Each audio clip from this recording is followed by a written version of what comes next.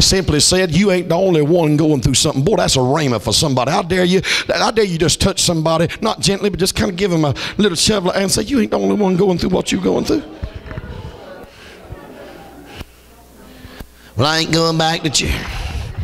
I ain't going back to church since nobody shook my hand. Nobody didn't even acknowledge I was even there.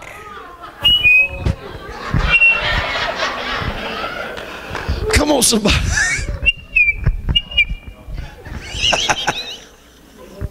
Hallelujah.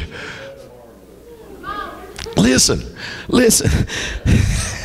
Look at your neighbor and say, this place was not made for you. Though it was made with you in mind, it was not really made for you. Come on, somebody. We're not here for us. We're really here for him. And if we'll get here for him, us will leave with him, and we'll leave fixed. We'll leave repaired. We'll leave healed. We'll leave delivered. Come on. This is the house of the Lord.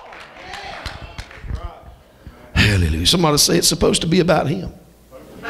This service was designed with every one of us in mind, and our freedom in him if we'll obey him. But though it was designed with us in mind, its original intent and design that was divine was for him. You know why so many people leave God's house disappointed? Because in their coming, they didn't come for him. Now they come for him to do something for them, or they come for something to be done for them.